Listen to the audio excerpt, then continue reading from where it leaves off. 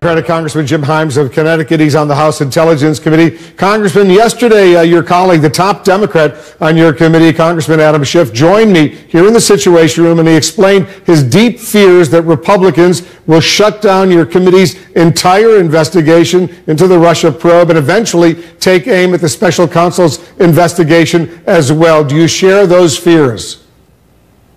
I do, and those are two separate things. As Adam, I think, probably told you on Monday, we have three witness depositions scheduled in such a way that the various investigators will be spread thin across three different interviews. Many of the interviews, or some of the interviews, have been conducted without our having the documents that we have requested. There's probably 10 plus witnesses that we have requested to speak to, people who would potentially have knowledge of the topics we're investigating that have not yet been scheduled. So yeah, I'm terribly concerned. And in concert with the president, and not just the president, but Sean Hannity, Jeanine Pirro, the president's allies in the Congress, attempt to delegitimize the FBI, to suggest that a man like Bob Mueller, an American war hero, the finest FBI director the country has arguably had, to throw mud on that investigation so that the option opens to end that investigation is a profoundly concerning thing. Congressman Schiff also said there were, in his words, very credible allegations that the Russians were laundering money through the Trump organization. Do you agree? Well, if I don't, one of the ways we preserve this investigation is by not getting out ahead of what possible conclusions could be. There are questions about financial transactions. There are questions about the Trump organization's interactions with various banks, where they got their credit, where they got the money. Real estate, of course, is a business where people can park cash in things like hard assets in homes and apartments. But look, this is something that is properly to be investigated by Bob Mueller, not so much the Congress. Remember, we're about the Russian hack. We're about whether there was collusion, about the nature of leaks. But this is something that you wouldn't want to foreclose as a possibility before Bob Mueller is in a position to go out there and say, here's what I found. Congressman Schiff also said the Republican leadership of your committee has prevented you from subpoenaing Trump organization bank records. Why is that?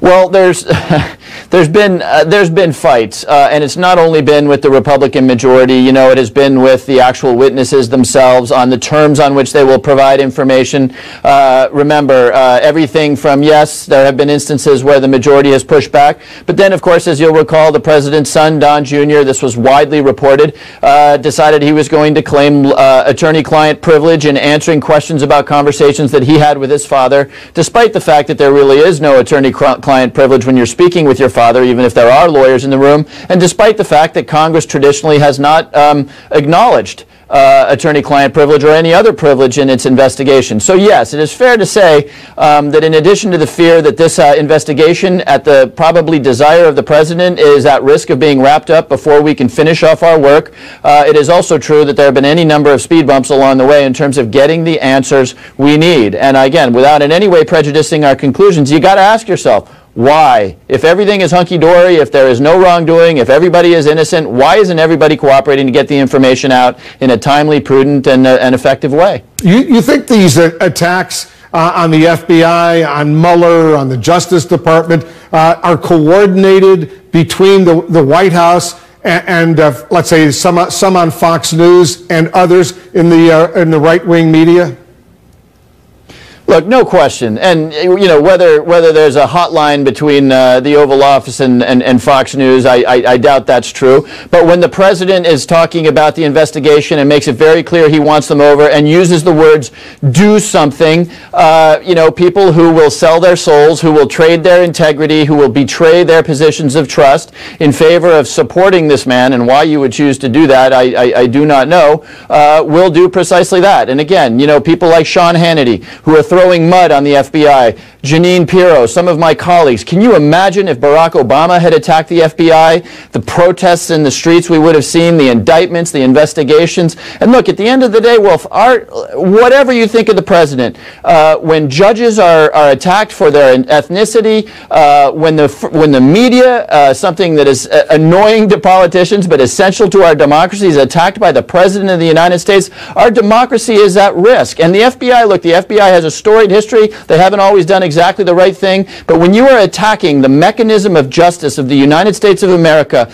you are setting this country up for a place where no facts are true or false. Anybody can get away with any behavior at all, and we will have something that does not look in any way, shape, or form like the democracy that has been such a gift to all of us for a long period of time. You know, the president did say today, as he was leaving the White House on the South Lawn, he said about the FBI, what they've done is very, very disgraceful, and you have a lot of angry people that are seeing it. It's a very sad thing to watch. That was the president himself. But just a little while ago, the Attorney General of the United States, Jeff Sessions, was asked whether he would appoint a second special counsel to investigate the current special counsel investigation. And he gave a long answer detailing all the ways he says the Justice Department has been responsive to criticism and congressional oversight.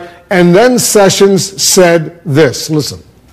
We intend to monitor our people to maintain high standards, but I got to tell you, sometimes things that might appear to be bad in the press have more innocent explanations, and so fairness and justice is also should also be provided to our personnel. You have confidence that the Attorney General will let the Mueller investigation play out free of any outside influence?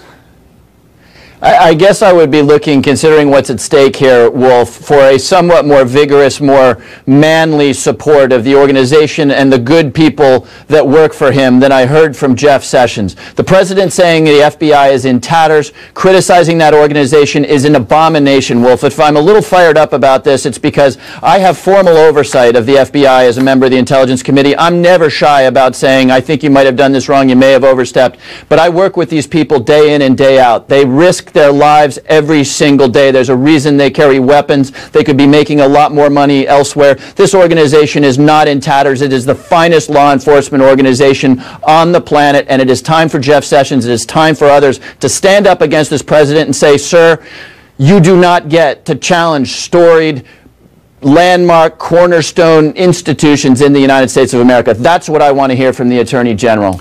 President Trump today didn't rule out a possible pardon of his fired National Security Advisor, Michael Flynn. Flynn, of course, is now cooperating with the Mueller investigation. He pleaded guilty. So what signal is the president sending to Flynn? Well, let me be a little less hard on this president. One thing we know about him is that certainly on the fly, it's not clear that he's particularly considered in the words that he uses. So I'm not convinced necessarily that he was trying to signal anything to Michael Flynn.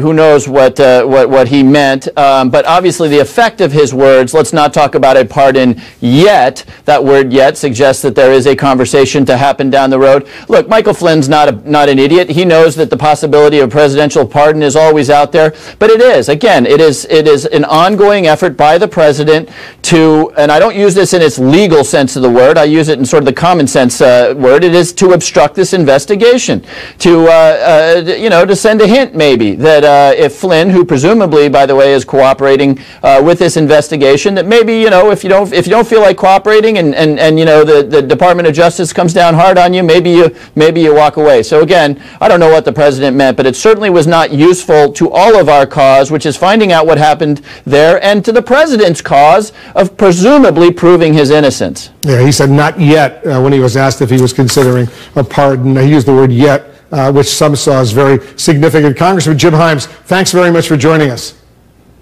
Thank you, Wolf.